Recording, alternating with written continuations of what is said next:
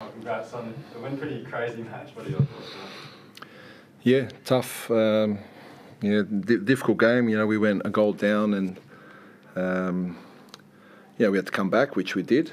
And then, the last part was obviously, Perth got the equaliser, and we still found a way to get a goal in the last couple of minutes, which is, credit to the players.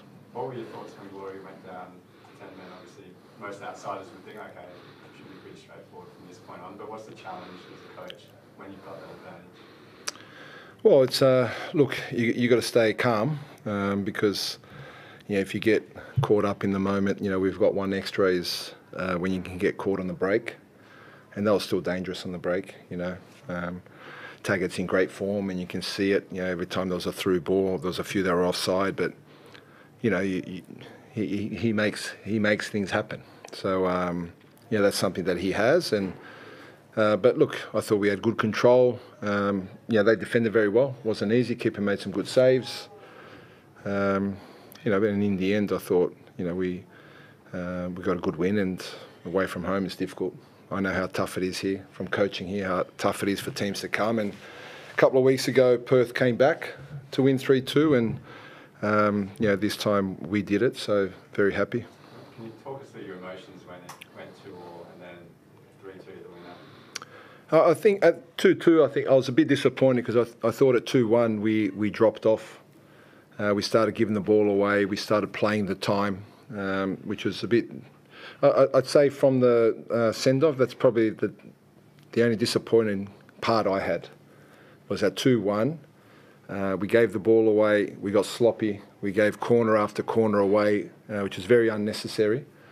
And in the end, the amount of times the ball comes in, someone can make an error or someone gets a good touch on the ball and you concede.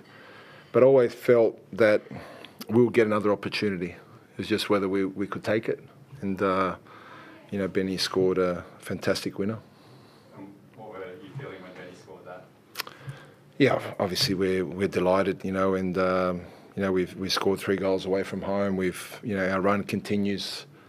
We're still undefeated, and the character the players are showing is, we're very proud of the way they played. We had a lot of adversity this week. We had a lot of joy this week as well. So we've had a lot of players that have been sick throughout the whole week. So we had to come through a fair bit. Connor and his partner had their first child, so there was something, for him was difficult this week, in terms of sleeping, and whether he was going to come or not was touch and go.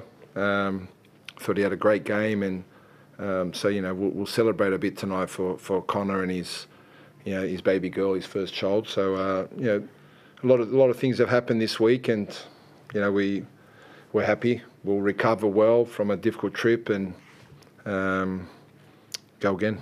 You mentioned a bit of sickness in the group. How many players? Look, it's gone through everyone throughout the whole week, and it's probably the last trip you want is to come to Perth when players are down throughout the whole week. But look, we didn't mention it through the week. I can mention it now after the game, but obviously through the week, the players were looking after every player that we had to, and made sure that they just got through the week without doing too much, and come here and just put on a performance and get a win any way we can. And Perth were very good and very resilient, so we're happy.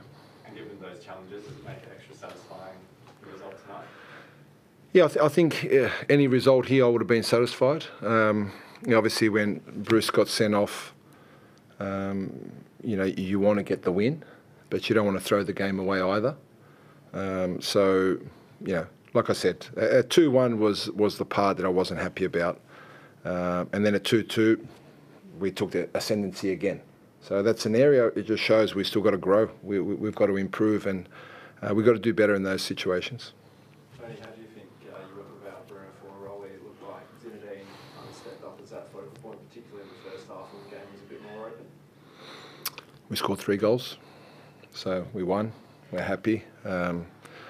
I know there is a lot of focus, and I understand the questions about Bruno, but at any moment a player can get injured, suspended, and you're without a player.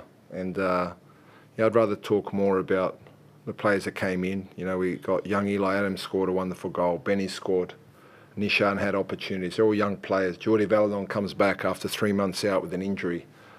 The focus shouldn't be on Bruno. The focus should be on Bruno now when we go watch against Bahrain, and hopefully he plays. But we're happy with the win, and the players that played should get the credit.